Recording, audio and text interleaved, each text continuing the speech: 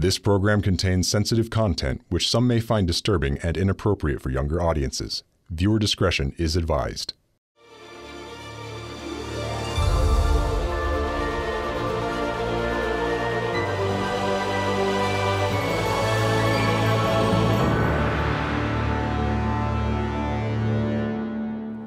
Hi, and welcome to Strategies for Strongholds.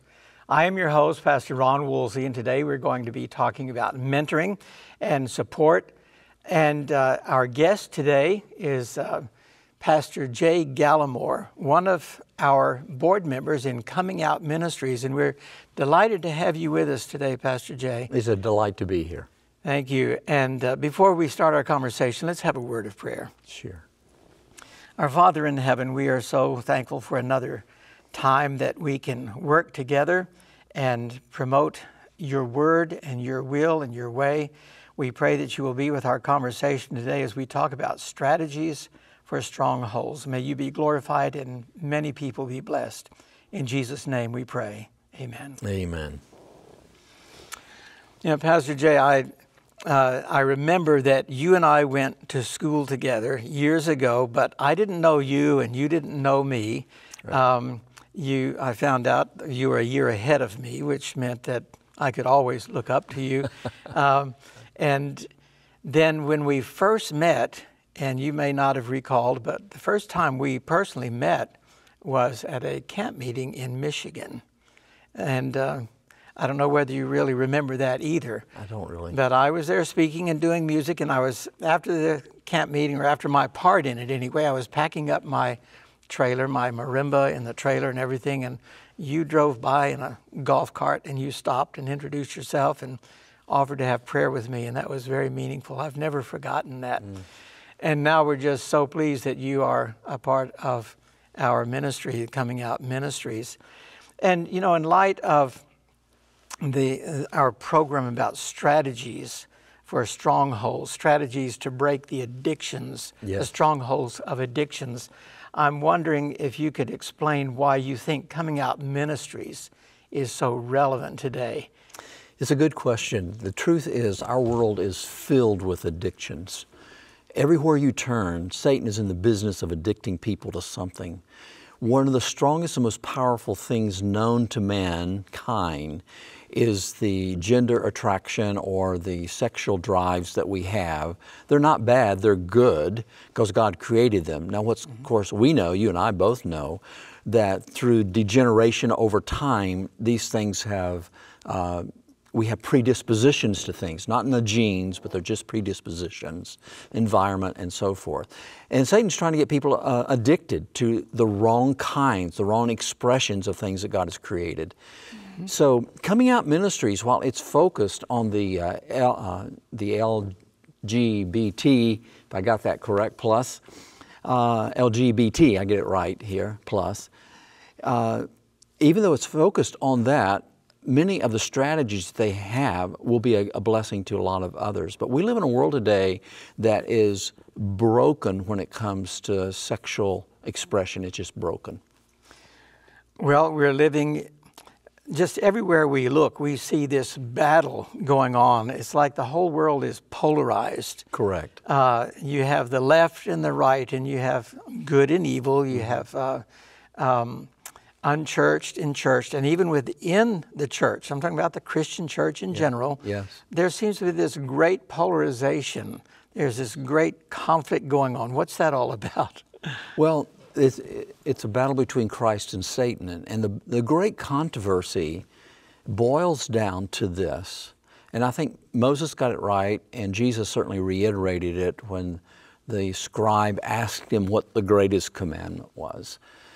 And Jesus responded, quoting Moses, "The greatest commandment is to love the Lord your God with all your heart, your soul, your mind, your strength. And the second is like it or reflects it, is to love your neighbor as yourself." Now, why is that important? We live in a world that's broken over morality. What is moral? And so we have these huge struggles, these huge divisions. So you have one group of people saying, we've got the moral right, we've got the moral high ground. In fact, that's when you look at this movement that's around us and it's growing in power. You look at this and and they say, we got the moral high ground. You cannot put people down because of their orientation, so to speak. Well, we shouldn't be putting anybody down. That's not our business. But then you got, you know, the other side, and so there's all this clash and people trying to figure it out. Who is morally right?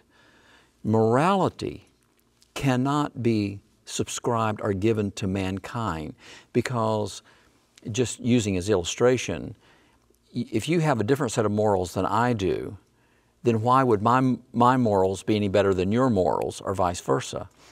Yeah, you're touching on so many hot buttons with me here. Yeah. I just wonder, can this be simplified in, I'm very simplistic. Yeah, that's good. In talking about focus. When you have polarization, for example, in the context that we're talking of here, one focus is, you know, love God supremely. You're focused on God first and others and yourself last. The other focus is self first. Yes. And maybe others second and God last. Can it be that simple, that it's just a matter of where you're focused? Absolutely. In this great controversy? Here's the issue. It's authority. Yeah. So if your morals are as good as my morals, then who's going to prevail? And so people just duke it out, and whoever's left standing's morals are in charge. But that's not morality.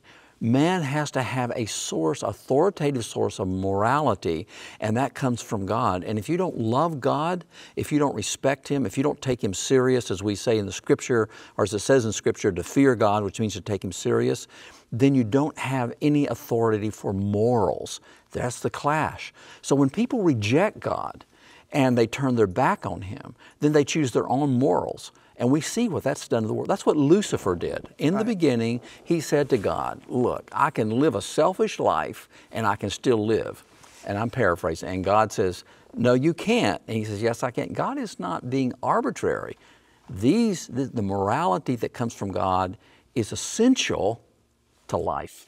This reminds me of people saying, well, you have your truth and I have my truth. Yeah, exactly. What's wrong with that? There's plain wrong with it, because you can't have two sources of truth. Because and you can't have two truths that clash. One is wrong and one is right. Because truth is fact. Yeah, exactly. And you can't believe gravity works one way and I believe it the other way, and both be right. Correct. Correct. In our ministry, and we've been talking about strategies for overcoming from the very beginning. Wonderful. Because there's a mantra out there, you know, once gay, always gay. And I think that it only takes one person to prove that wrong, right? Amen. If one person can come out of that and demonstrate the power of Jesus Christ to save from sin and from homosexuality, then that whole argument is defeated, and you don't need the majority to prove something is right. So why do you think that our message is resisted by some within the religious world that supposedly have the same rule of faith and practice and the same theology? What's going on there? Well, let me go back first of all to what you just said. And the fact is that we have governments around the world in certain places that are piling on laws you cannot change. They don't want you to change. They don't even want Christians to pray for people.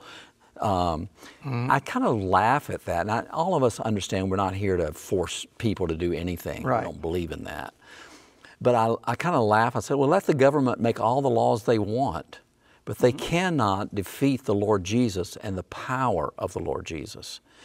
There is a sense in some Christian circles, they don't believe in the miracle-working power of God. Exactly. They do not believe that a person can be born again, that you can take a person that is just beat up by sin. Isn't there a passage of Scripture that refers to that? A form of godliness? A form of godliness. Exactly. Right. The other thing that makes this unpalatable is that Christians who don't believe in the miracle-working power or the power of this wonderful Jesus that we serve, then they also tend to want to go along with the culture. So Christianity then becomes a cultural thing not a biblical thing. Right. And so they have a form of godliness.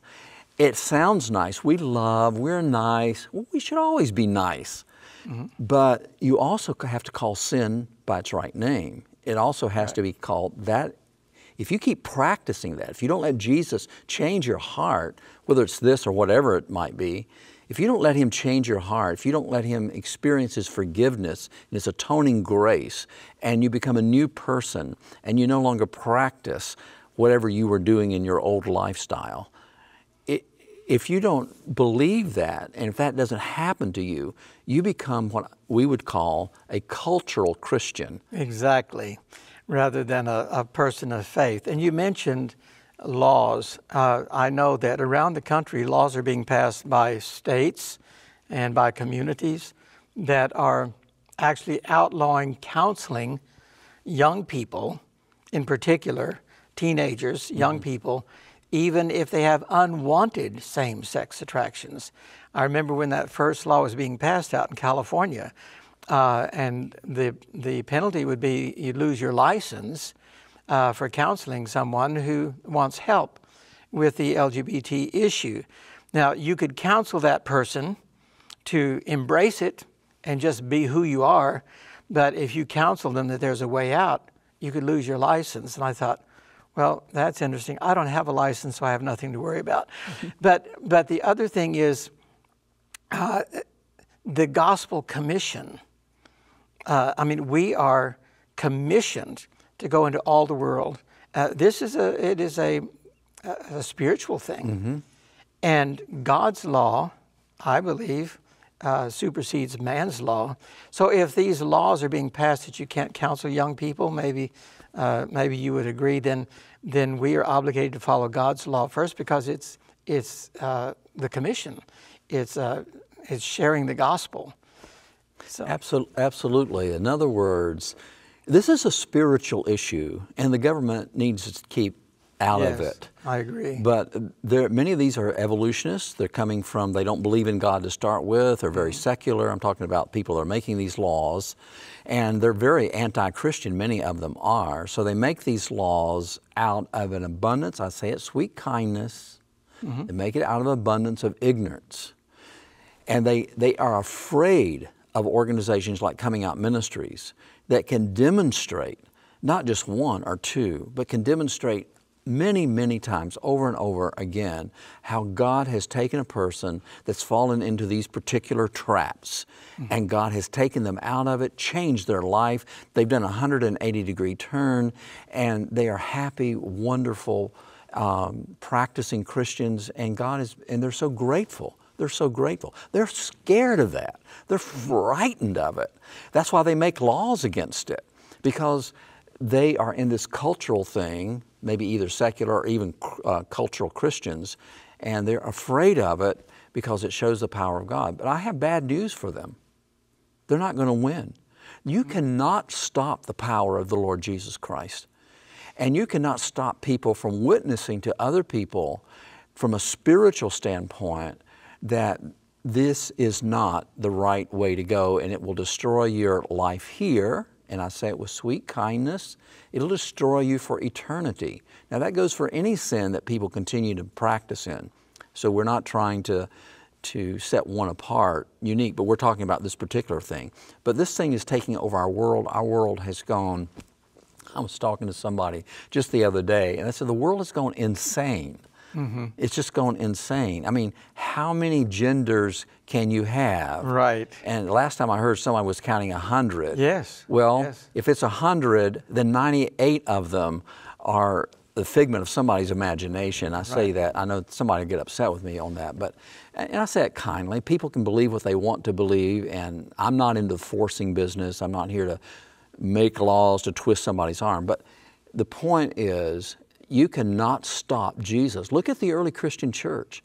If you read the book of Corinthians, and you and I know that, they were coming from all kinds of backgrounds, including homosexuality. 1 Corinthians 6, 9, exactly. 10. They were coming from all that kind of stuff. And Jesus was just changing their lives, Such were some of you. That's right. And you look at the heterosexual practices where they had temples where the women and men were priests, and people were interacting with them in an immoral way, but out of that would come babies, and they would sacrifice these babies to their gods. Right. We found in Phoenicia, they found thousands of these, to my understanding, little babies that had been basically sacrificed to the gods. So this is the kind of world that we're starting to live in, where today we just sacrifice on the altars of our lust.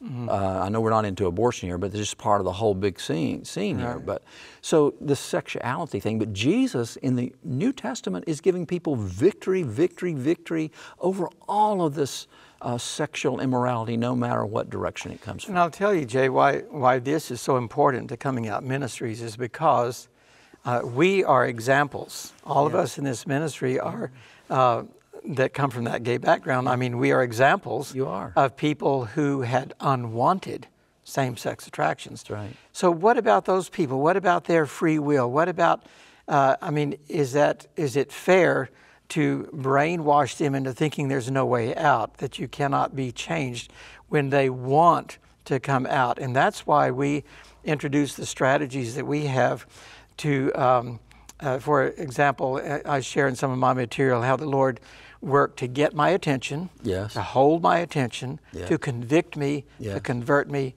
and to sustain me. And these are the strategies that we're trying to share, because many people in the gay community do not want to be stuck there. And so it's up to those who have come out, that have the answers, to cry loud and spare not, and say, hey, you don't have to stay in bondage. Amen. You know, the gospel, what I love about the gospel is that it has a solution for all kinds of sin. There's no sin that the gospel cannot address and change. That's why I love the first chapter in the book of Romans, where it says, the just shall live by his faith. In other words, it is this faith in Christ that makes a huge difference in people's lives. So when we start to talk about strategies, the first thing that a person needs, no matter what they're trapped in, whether it's the gay lifestyle or whether it's some other kind of lifestyle, the first thing they need to do is they need to turn their eyes upon this marvelous Jesus and put their trust in him. I need to interject something there, because you mentioned the book of Romans. Yes. And I was absolutely shocked to hear not long ago theologians actually saying that the books of Moses and the books of Paul are not necessarily relatable to us today or applicable to us today. And here you are referring to one of the letters of Paul.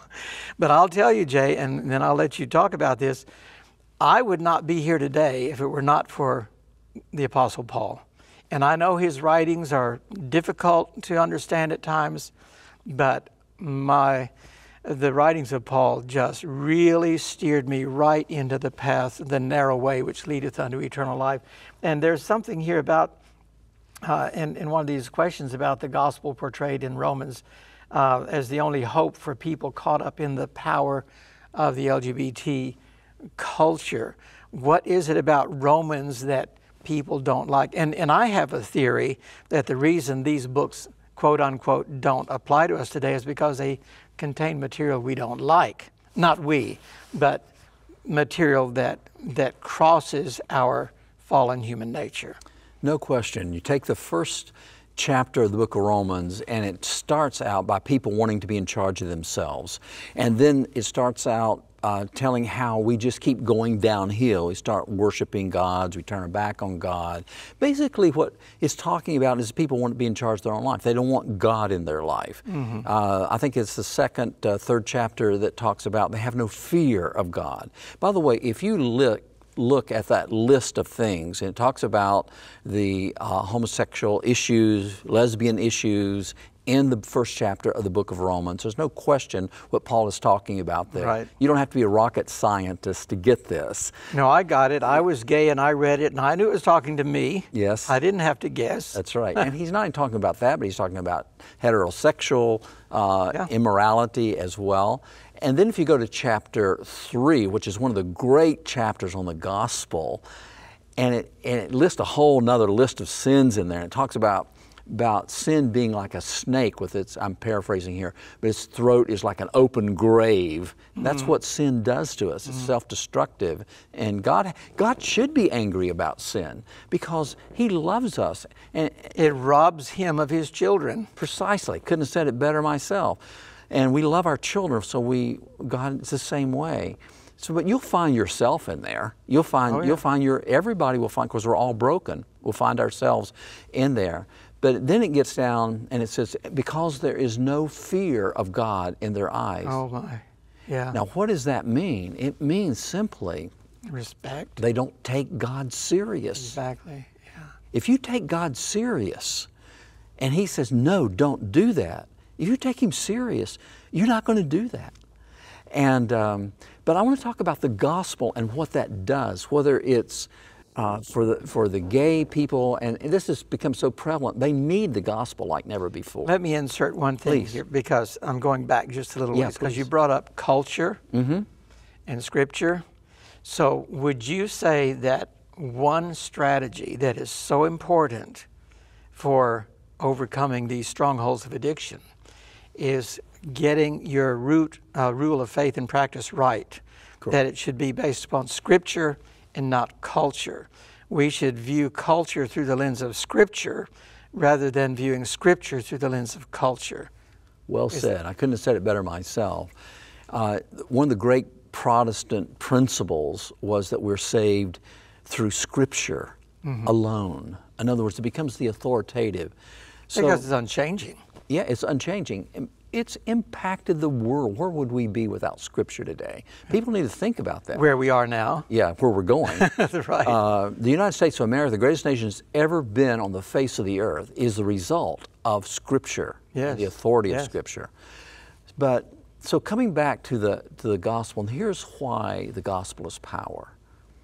It's power not simply because of theory. Now you need the right theory, you need the right truth, so don't get me wrong on that. Jesus is the way, the truth, and the life. But the gospel, when you embrace the gospel, when you put your faith in Christ, something marvelous happens. When you say, Lord Jesus, I trust you, forgive me of my sins, transform me. That justification, Paul talks about that justification, that's not just, it is, but it's not just a legal transaction. God writes your name in that book of life, but He does something else. He comes in, Ron, and makes you, whoever reaches out in faith to Christ, makes them a new creation. Amen. A new creation. Oh, that's a very important point with our ministry. Yes. And we are, so, and then there's something else. Paul explains it in another place in Colossians chapter 1, where he says, for me, no, that's in Philippians, where he says, for me to live is Christ. But in Colossians he says, it is Christ in you, the hope of glory. So here's what I want to say to our listeners. When you embrace the gospel, you don't just embrace a theory. You embrace the living Christ. And the Holy Spirit, and I can't explain, I don't need to explain how. I don't need to know how even, but it's a fact. You just need to believe it. You got to believe. The Holy Spirit brings the living Christ into my heart. And now He controls my selfishness. See, the gay lifestyle, all of this stuff that Paul talks about in chapter 1, all of this is about selfishness. It's about me, myself, and me. But if we live that way, we're going to be very unhappy, and we cannot live in a heaven where everybody is unselfish. You know, when you talk about the power that's there, it reminds me of the text that by the word of the Lord were the heavens made, and all the hosts of them by the breath of His mouth. For He spake, and it was done. He commanded, and it stood fast. Right. And that same power, that was creative power, that same recreative power is in His word, because when He told Mary, neither do I condemn thee, which the LGBT community loves. But then He goes on and says, but go and sin no more. Yes. And that's considered hate speech in some circles. Yes. And yet that's power, that spoken word, and it's now the written word. It's when you say there's recreative power in the word. there's a recreative power because the Word leads us to the Savior, and the Savior comes into our hearts and lives. That's a supernatural thing. Yes, it is. And He, by the way, grace, this is all because of God's grace. And grace is the enemy of sin. It's the enemy of sin. It's not the enabler of sin. Because grace is power. It's Grace divine, is- omnipotent, transforming power. That's right. Colossians pictures Jesus as the great creator, as you were just mentioned. And I love that part where it talks about that God leads us from the darkness, and that's what this whole mess is, the darkness into the kingdom of the Son of His love. And then it describes that if, there's always that condition, you know, if we continue to trust Him, this living Christ, by living by faith, comes into us. He now sits on the throne of my life. He gives the, I may have tendencies to whatever sin there is. I may have an inclination to go there. I may have temptations. But Jesus is sitting on the throne of my life, and His power, this is a powerful Jesus we serve. Right. His power keeps us from sinning. And if we do slip on the banana peel, if we lose faith and we do slip on the banana peeling of temptation, He doesn't leave us there. He will pick us back up, dust us off. I think you just touched on another strategy. It is. A strategy for breaking down these strongholds of addictions. Yes. Trust. We must trust. And it's like the old song, and I use this song a lot because it's trust and obey. Yes. You don't have to understand everything Nope. to obey, because where's the trust? That's right. And I think that's a very powerful point or a strategy right there. We just have like a minute left, and maybe very briefly you can give a word of encouragement to church leaders on how to incorporate coming out ministries and their strategies They should. in their ministry. Bring coming out ministries into your camp meetings. Bring them into your ministers' meetings. Use this resource. This is a powerful resource, and you really need that. Your members need it. Your young people, bring it into your academies. And I would say this to colleges. Bring coming out ministries into your colleges and universities. Let young people see what Jesus can do and what He is doing, and He will continue to do. Don't be afraid of doing this. You shouldn't be afraid, because that's a culture pressures. We should stand up and say, we love everybody. We don't care where you come from, but if you've been trapped by sin, no matter what sin that is, we have coming out ministries, and we're bringing them, we want you to hear their testimony. We want you to hear what Jesus has done. We want you to be into their strategies, and I believe you will not be disappointed. Amen. Thank you so much, Jay, for being with us today and sharing your expertise with us. Revelation 12:11, remember, and they overcame Him by the blood of the Lamb and the word of their testimony.